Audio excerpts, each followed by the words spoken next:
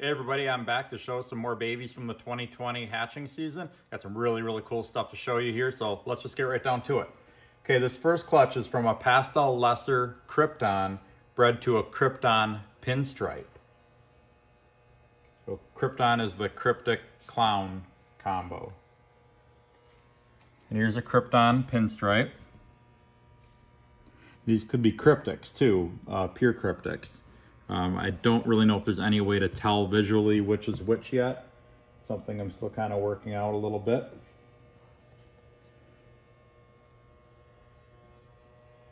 And here's a Lemon Blast version of that.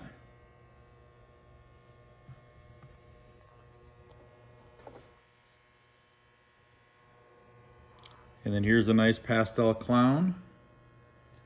And here's a nice pastel clown as well. Really nice bold patterning on them. I don't think that has anything to do with the cryptic influence, because I believe that these are just normal pastel clowns. But still really cool.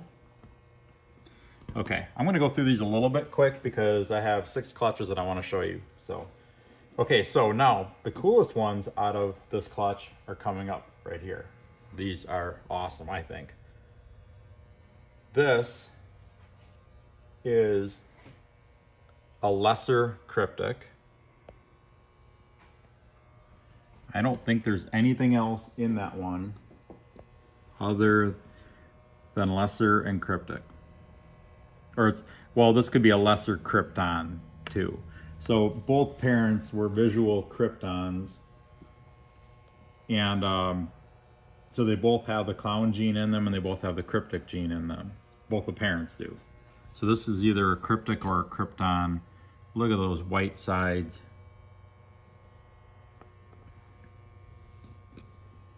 Okay, if you think that one's cool, wait till you see this guy. That's what happens when you throw Pastel into it. Pastel, out of all the more common genes that I've thrown into the cryptic Crypton project, Pastel actually seems to have the biggest influence. Look at the difference. They always get a lot of blushing down the back in the dark pattern. Just look at the head on that thing. These nice white sides.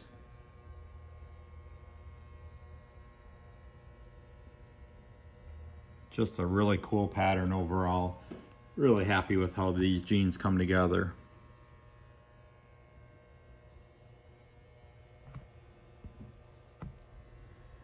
Okay. Those are all the cryptic and Crypton stuff that I'm going to show you. Let's go right into clowns. I got all clowns from here on out, so bear with me. Okay, this clutch is from a pewter, that was a black pastel pewter clown bred to a Calico yellow belly hat clown. I'm pretty sure that that's a pewter yellow belly.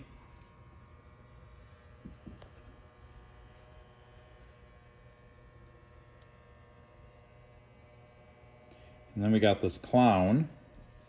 It's got kind of unusual pattern to it on the sides, but I'm not 100% sure if there's yellow belly or calico in this.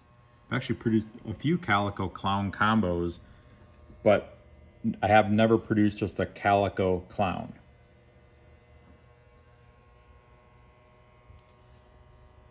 I'm pretty sure that this is a pastel yellow belly clown. I think this is the same. This one's got a better chance. I don't know if this one's got yellow belly, and I'm just not 100% sure, but I think that one does. And then we got this one. This is a pastel yellow belly calico clown. Now, you guys have probably seen, if you watch some of my other videos, you probably have seen the yearling that I showed not all long ago. That was so bright yellow, like so much more yellow than this one, at least as far as the intensity. And I think that this one will probably end up looking similar to that. Look at the blushing on that. I mean, it almost looks like a killer clown. And the yellow should really come in nicely. The one that I hatched last year, who will hopefully be breeding this fall, really it really got intense as he grew. Okay, let's see what else I have in here.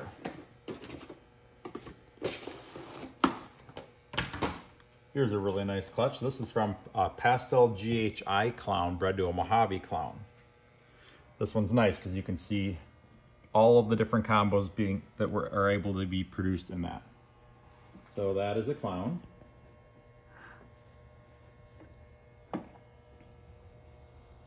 And this is a clown. Sometimes I just have to stop and look at these things, and I just can't believe that I'm able to produce so many of these things. I mean, I remember when I bought my first normal clowns in 2003. That was 17 years ago, actually about 17 and a half years ago now at this point in the summer. But I just can't believe I went from having that one clown male to now I'm producing so many awesome clown combos with it. It's just amazing what virtually a couple of decades of hard work will do, but really, really cool. Just like to stop and appreciate these things every once in a while. Okay, here's a Mojave Clown.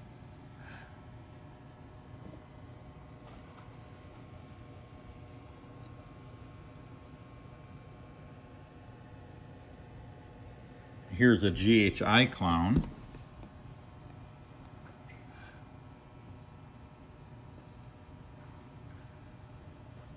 And here's another GHI Clown.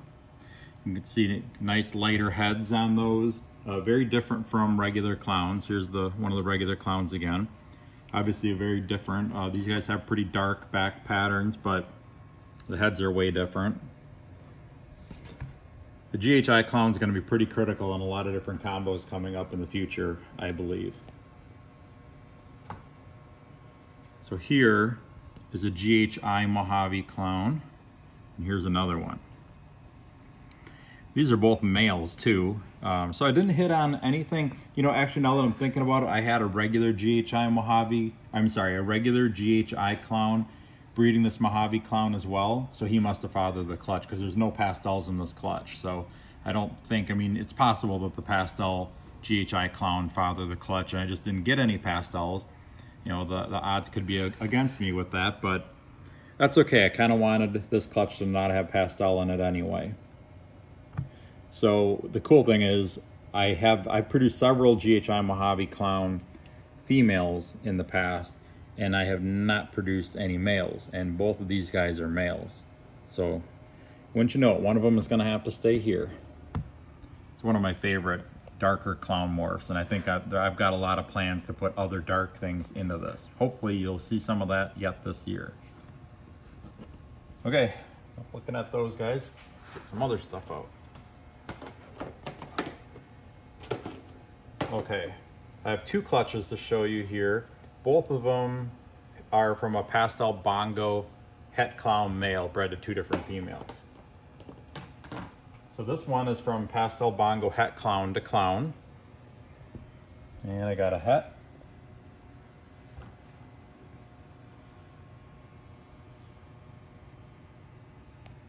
And here's a pastel het.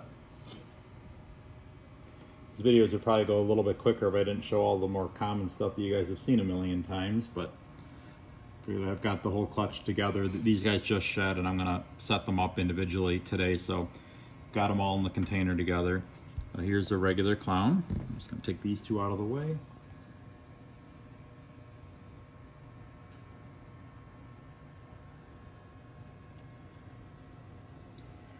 Here's a Pastel Bongo het clown. And another Pastel Bongo het clown.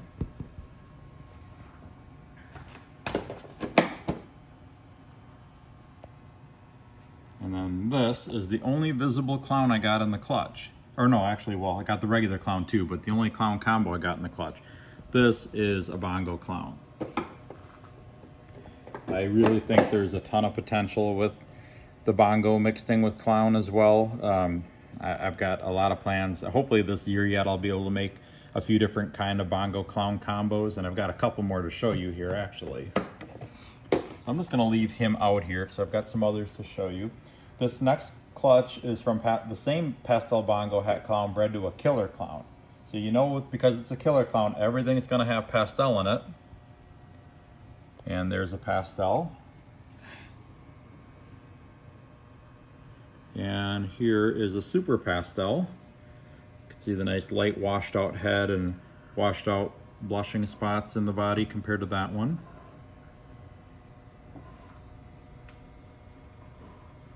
Here is a killer clown.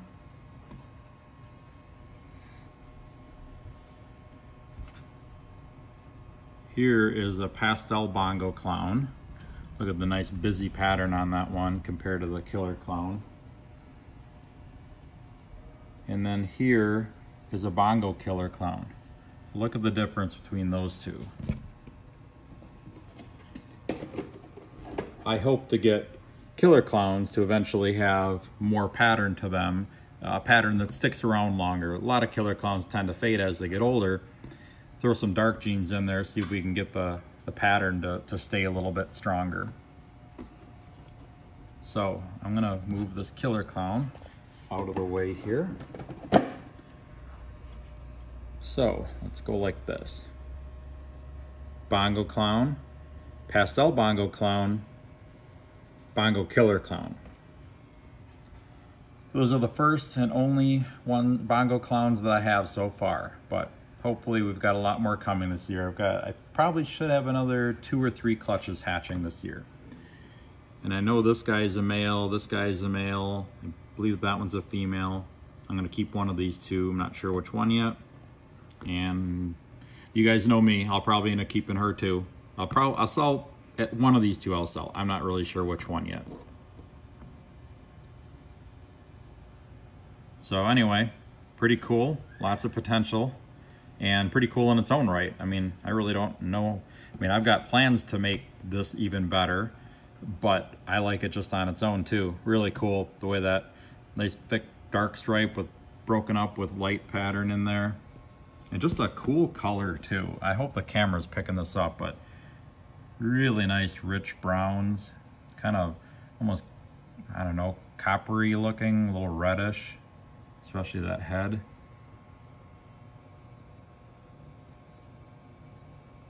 So cool.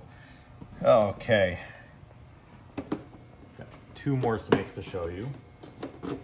One of them isn't super uncommon and the other is extremely uncommon. So I bred, this clutch is from a banana cinnamon double het genetic stripe clown to a banana cinnamon double het genetic stripe clown. And I did produce a pewter in this clutch. This wasn't a very big clutch. This was from a pretty small female. I produced a pastel, wait, what did I get here? Actually, the pewter's the only one, I only got 3 eggs out of this clutch, so it's pretty small. There were 3 infertile eggs and 3 fertile eggs. So this one is a little cinnamon clown. It's actually the first normal cinnamon clown I've ever produced. I have been producing black pastel clowns for several years though, no cinnamons. And there are some definite differences, most notably in the head color.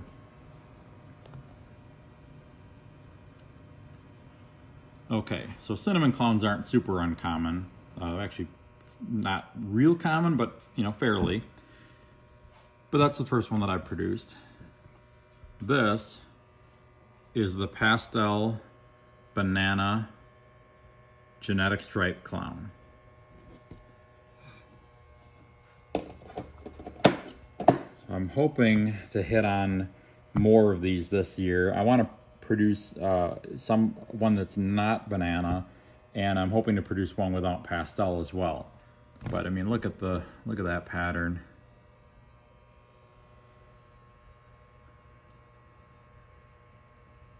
There's so much potential in genetic stripe clowns.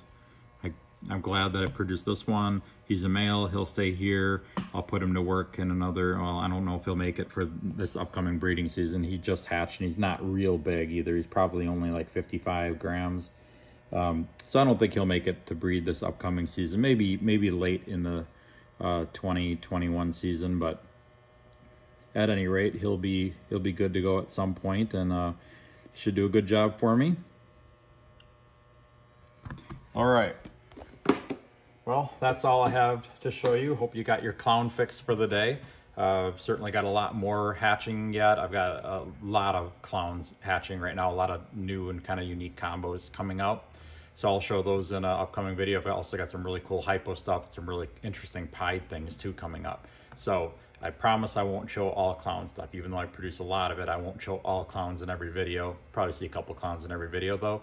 But anyway, if you want to see what I have available, make sure to check out my website, royalconstrictordesigns.com, and please like and subscribe if you haven't already. And I will be back to show you some more stuff very, very soon.